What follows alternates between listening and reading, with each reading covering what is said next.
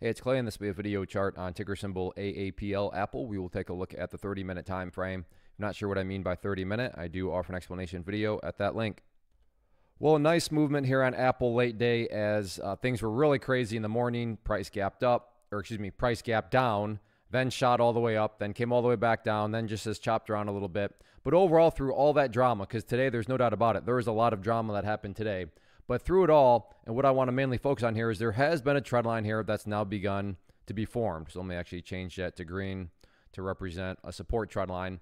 But there's no doubt about it that the buyers showed up, and the buyers kind of showed up in more of a sneaky fashion because, yeah, there was all sorts of craziness, but every time the price did pull back from one of these, spikes in the upwards direction, the buyers also stepped up, hence the ability to draw this uptrending trend line here. So my point going forward is, in order to measure, okay, is this the start of a turnaround? Well, let's just see if it can keep turning around. And how am I defining, quote unquote, turning around? Well, by using that trend line. So in other words, as long as the price stays above that trend line, then the price is still turning itself around, as opposed to if the price comes down to the trend line and then just blasts down through it. Well, at that point, that would not be a turnaround. That'd be a total reversal back to the downside.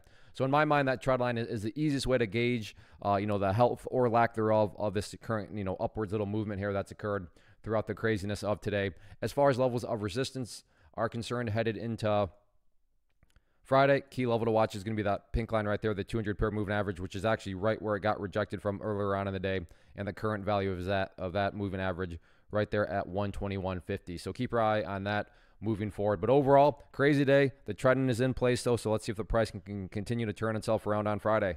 First off, thanks so much for watching the entire video. Real quick, before you go, I want to invite you to a live webinar, web class, training, workshop, online event, whatever you want to call it, but it will be me live revealing to you what I've discovered that has allowed me to transform myself from being an employee to being my own boss, including how I had only one losing day out of 73 days in total. I'm going to cover 3 keys that have helped me unlock profitable consistency within the markets. The first key is super weird, but in a productive type of way. The second key is super awesome because it quite literally is wired into our DNA as humans, making it very easy to use. But in a cruel way, this becomes a pitfall for many traders. I'll explain it all though, including how to avoid the pitfall that it creates for some. And yeah, the third key, when you hear it, sounds way too good to be true, but it's not, and I'll show you how it all works. Then at the end, I open it up for a question and answer session that is, again, totally live. Even if you can't make the live session,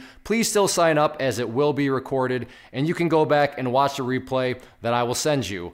Click the image on the screen or click the link down in the description box so you can get the date and time and claim your spot, which I should note is limited due to the fact that this truly is a live event. If you have any questions, let me know. If not, I'll be seeing you soon.